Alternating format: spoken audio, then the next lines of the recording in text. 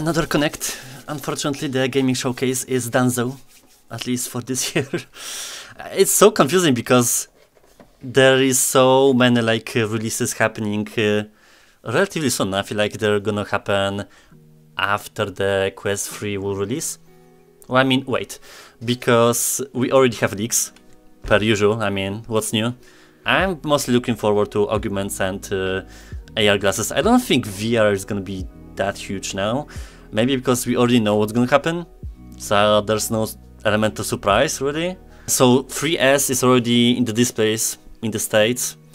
I mean, we had the images and scans already leaked months before. It's using the same Touch Plus controllers. There are 2 models now of 3S, will be. It's crazy to review something that is not out yet. 128 and 256. It seems like they cut 128 from the flagship, from the main one. It will sell well, you know why? Because the price is already leaked as well. So for the base model, 3S is 329 in Europe, which means in the States it's 300 or even lower, but I think it's gonna be 300, which was the launch price of Quest 2. Everything better all across the board. If you're jumping from Quest 2 to Quest 3S, you're getting like a new hardware for the same price. That's kind of like not common nowadays, because if it's Sony, Apple, or any really enterprise, normally newer models have higher prices, but now we're stagnant in the price point, which is nice. Quest 3 overall as well lowers the price, but I'm not totally sure. So it's just a push to bring more headsets to people's homes. The only thing really changing is lenses and image quality, kind of. I remember when I switched to Quest Pro, rest in peace, it was definitely noticeable.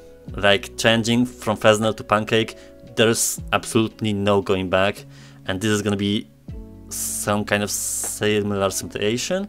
Let me pull up the Quest Pro specs. Maybe they're actually the same as Quest 3. It's essentially why I'm not that excited for this event VR wise, because for me nothing really changes in that regard. I'll still use Quest 3, 3S. Maybe it's gonna be for traveling or for people who demo. I don't think it's gonna be like central gaming anymore. We do know what's gonna be releasing. Oh, as well, it leaked that Batman will be released alongside 3S, so...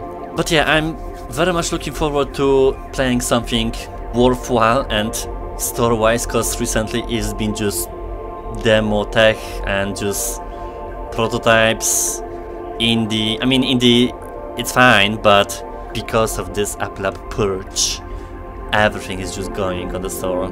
So it's Batman, Metro, Behemoth, Alien. 4 big things for the rest of the year. This is the new Meta Quest 3S. They present this right away. They know we know, so. High quality mixed Sensak? reality for $299. Yeah, that's nice. I mean, Hell yeah. no brainer coming from Quest 2. Quest 3S has the same defining features as Quest 3. High resolution, color, mixed reality, powered by the same processor, vivid pass-through, hand tracking, feels natural, Touch Plus controllers for precision. You get the full range of experiences from Horizon good to OS, have a gaming, choice, I social, suppose, you know? fitness, watching videos, productivity, and more. A lot of people will be fine, We optimized the whole completely fine system with 3S. a lot. We swapped out the Pancake lenses for Fresnels, and with all of that, we were able to drop the price by $200. I mean, that's why Now, in I the past year, bought the we've made 2000 so many Quest Pro, improvements and optimizations to the hoping technical that's stack, going to be the effective ultimate resolution, experience to the latency, to of my a wallet. lot more. That all of the things that I just mentioned, mixed reality, hand tracking software, is actually better in Quest 3S at $299 today good luck, Celeste. than it was in Quest 3 when we launched it a year ago. So whether you're looking to get started with the base Quest 3S, or if you want the top-of-the-line Quest 3 with 512 gigabytes and 4K displays, which is now just $499, the Quest 3 so family this is is not just the best price value, drop, right? it is the best product available. You can now run everything from 2D mobile apps to remote desktop for PC to fully immersive experiences all on one device. You can open screens, you can put them anywhere around you, you can have pretty much as many of them running as you want. You can put one on a wall if you want. I'm not sure if there's a wall that's in a close enough range that you can show. It happens. Now you're also going to be able to easily move between these experiences by stepping through these portals. And we're introducing this. It's a new kind of primitive that we think is going to become kind of like the equivalent of a hyperlink in the metaverse. So we think that that's going to be a neat way to just jump around, and developers are going to be and creators are going to be able to add them to all these different spaces. And as you can see, we've also taken a step forward with the avatars. They're much better. Oh, yeah. More on that in a second. And you'll also be able to show up in more places with your avatars, including this YouTube co-watching, which is rolling out in beta next week, thanks to our friends at Google. We're also bringing photorealistic spaces to the metaverse. And we call this Hyperscape. And the way this works is you can use your phone to scan a room and then recreate it, or you can step into a room that someone else has scanned and shared. So this one is Daniel Arsham's studio space. Let's look at another one. We've got, I think this one is the studio, I think, where Green Day recorded Dookie. And we can deliver this experience on standalone headsets, Quest 3 and Quest 3S. In fact, I encourage you to go download the Horizon Hyperscape beta app in the US and try it out yourself today. It's pretty wild, and we're planning on just adding more and more over time. I think it's really neat. Yeah, but it's also in the US. Now, of course, there's gaming. I hate when they do that. So we got some really good ones coming, showing off what the Quest 3 family can do. Batman Arkham Shadow up here. Exclusively on the Quest 3 family. It's going to be included in any purchase of a Quest 3 or 3S that you buy this fall. Oh, yeah. Yeah, I think this one's going to be really good. We've also got other titles coming. Triangle Strategy from Square Enix. And Just Dance, Welcome to Dance City. First Square Enix title. It's going to be awesome. Finally. All right, for the fitness crew, we also just rolled out group workouts with Supernatural together, so you're going to want to check this out. Yes, still not for me. Lots of great experiences, a lot more coming soon. Didn't care about Europe. That is the Quest 3 family lineup, the best mixed reality experience, now with Quest 3S, starting at $299. Pre-orders open today, and it's shipping on October 15th. So Batman is cool. Okay. That's interesting. The scan as well. I do like how the Batman looks, and it's a flagship title, just like Asgard Wrath was with Quest 3. You know, with VR, it's just that they're just throwing stuff, here you go, have fun, and then they're focusing more with those conferences on the future. It seems like every single year it's getting shorter and shorter with VR news. I'm surprised there's no mention of augments. Last year they really teased that, and they said that it's gonna release soon. You know, some kind of widget system that we have, for example, on phones, but you put them in your space. Either VR or MR, I don't think that mattered. Like clocks, portals to games. So I don't know if they scrapped it or working on that software is longer than expected. All right, so first, we're making it more natural and conversational. Identifying so now, instead of having to say, objects. Look and tell me when you want to use the camera or use multimodal AI, you're just going to be able to say, hey, Meta, what kind of smoothie can I make with these? And instead of having to keep saying, hey, Meta, every time you want to talk to it, you're just going to be able to keep the conversation going. So small improvements, making it a lot better and easier to use. All right, next. We are adding the ability for the glasses to help you remember things. So like a personal assistant.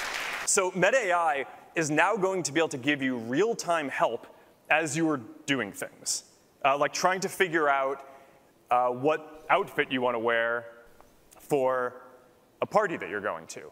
And you can kind of get a sense of how useful it's going to be to have glasses and AI that can understand what's going on around you and can give you suggestions and feedback as you go. Or creepy. So Meta AI on your glasses is going to be able to translate for you in real time.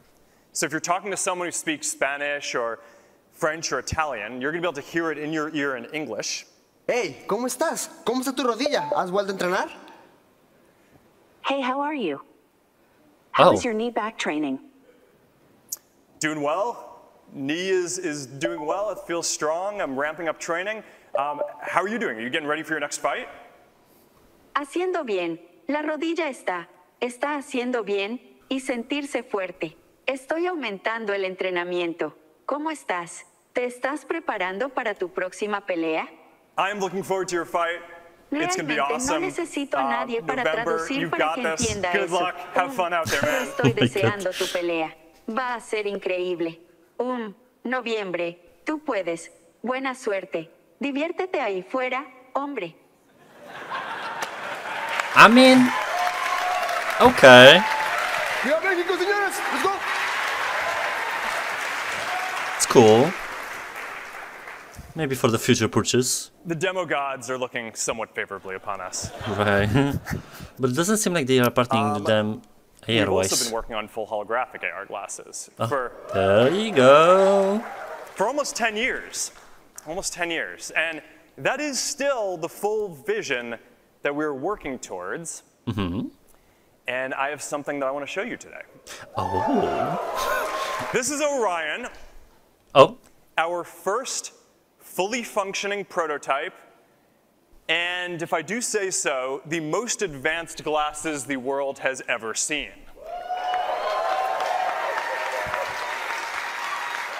Okay. Now, about a decade ago, I Are they fake? started putting together a team of the best people in the world I mean, to build the these smallest glasses. we've seen, but And the requirements are actually pretty simple. But the technical challenges to make them are insane. what is this slide? They need to be glasses, not a headset, no wires, less than 100 grams.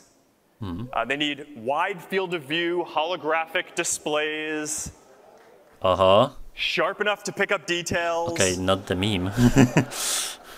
bright enough to see in different lighting conditions, large enough to display a cinema screen or multiple monitors for working wherever you go, whether you're in a coffee shop or on a plane or wherever you are. And you need to be able to see through them. And people need to be able to see through them too and make eye contact with you. Right? This isn't pass-through. This is the physical world with holograms overlaid on it.